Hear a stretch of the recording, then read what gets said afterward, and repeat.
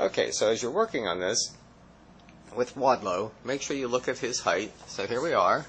At age 5, he was, as tall as most of you. Age 8, age 13, and up there by the bird butt, you'll see a red line. That's how tall he was when he died, tragically, of that foot infection. So just to get an appreciation for how tall this guy was, you might want to take a look at it. Alright, now that we know a little bit about extrapolation, let's go ahead and do this so you know how to predict the future or future trends using graphing. Each of you will get one of these papers with the data about Robert Wadlow. Make sure you put your name on it and your period number. Step 1 says make a line graph showing the growth of Robert Wadlow. Look at the line graph on the cork strip. That'll give you an idea of how to set things up.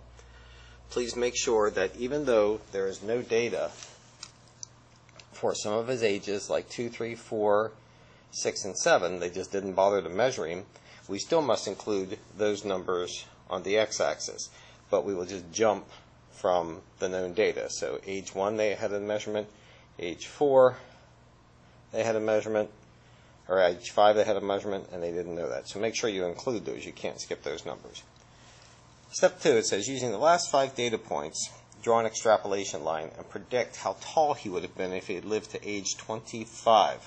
So what you need to do then is you need to lay your ruler on those last couple of points. Just okay, stay good.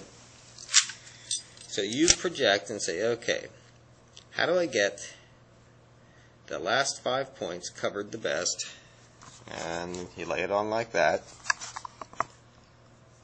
Then you project the line up and away. And now you can predict if he hadn't have died of that infection that he got in his foot, we can project at his present rate of growth prior to his death how tall he would have been. So you're asked to predict how tall he would have been at age 25. So please remember, you just very simply would go to 25. You would draw the line up until it strikes your extrapolation line. So there we draw the line up till it hits the projected extrapolation line. Then we draw the line over.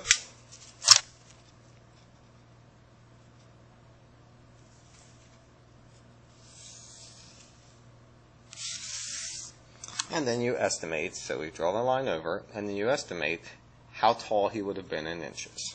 You will then write that height in here, and then what you need to do is take your paper with the predicted height, staple it to your graph, which should have all the parts of the graph, title, units, labels, and the extrapolation line drawn like that, and turn that in.